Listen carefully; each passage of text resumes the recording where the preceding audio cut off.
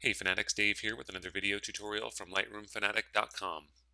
In my workflow, I'm a big fan of the XMP sidecar files. The sidecar files store all of the metadata and edits that I've made to an image, which I like because when I go to archive my images, I like to just drag and drop the folder that has my images onto my network drive.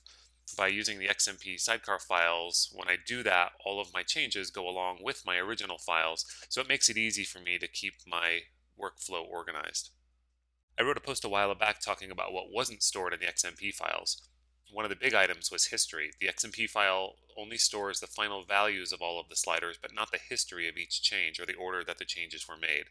For the most part, I'm okay with losing the history because I only care about the final version of the image, but it's just something to be aware about when you're using the XMP files. Another item not stored in the XMP files are the virtual copies. And I like using virtual copies in Lightroom because I can process an image multiple ways without needing to make a physical copy of each of the original image that I'm processing. Virtual copies are only stored in the Lightroom catalog though, so if I move my image without exporting it from Lightroom, I would lose my virtual copy. So this is the case with the XMP files. If I save my changes to an XMP file and move my original image in the XMP file outside of the Lightroom catalog, only the final version of the original image is stored in the XMP file, so anything that I did in a virtual copy is lost. One thing that is stored in the XMP sidecar files, though, are snapshots. And in this tutorial, I'm going to show you how you can use snapshots to store the final versions of your virtual copies inside your XMP file. So here I've got an image that I've processed in color. So I'm going to go ahead and create a virtual copy of this image by hitting Command and the apostrophe. And as you can see down here now, I've got the original image and I've got the copy. So for this copy, we're just going to go ahead and do a quick black and white to show something that's different enough process where you can tell it's a different image. So here you go. So here's the black and white virtual copy, and here's the original. So if I went ahead and stored my metadata now in the sidecar file, it would only store the modifications that I've made to this color image. Anything that I did to my virtual copy would be lost. I mentioned though that the XMP file does store the snapshots. So one way to work around the lack of virtual copies in the XMP files would be to create snapshots for each of these versions of the image, which I'm going to do now by holding down Command and hitting the letter N. So I'm going to create one snapshot, that is my color.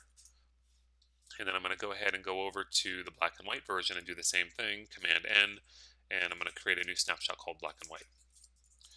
So you might notice that when I switch between my original image and my my virtual copy, that the snapshots show up for both. And this is important because it shows that when I do save my XMP file, both snapshots are going to be stored to the XMP file, which is the sort of critical step for being able to track the virtual copy version of this image outside of Lightroom. So what I'm going to do now is go ahead and save my metadata changes to the sidecar file. And I'm going to do this by using the shortcut Command S. And you're going to get this little warning that comes up, which you can choose to not show again, and then I'm going to click on Continue. And now Lightroom has stored the metadata changes that I've made, which includes the snapshots to the sidecar file. What I'm going to do now is open up an empty catalog that I've created. And I'm going to add in the folder that has the image that I just processed along with the XMP sidecar file. Quick tip while we're doing this, when you've got Lightroom set up like this on the Mac, if you want it to maximize in the current window, hold down Shift and then hit the green plus and it'll take up the whole window. It's a free tip. Enjoy.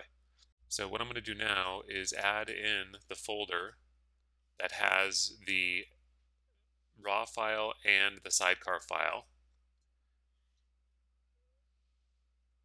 And I'm going to go ahead and just import it. And when I pull up this image in the develop module, you'll see that those two snapshots that I created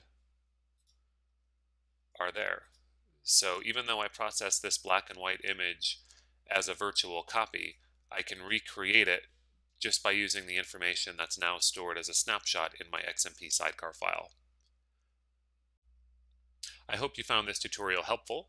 Be sure to follow me over on Twitter, and remember to sign up for the mailing list to get exclusive content and a free ebook.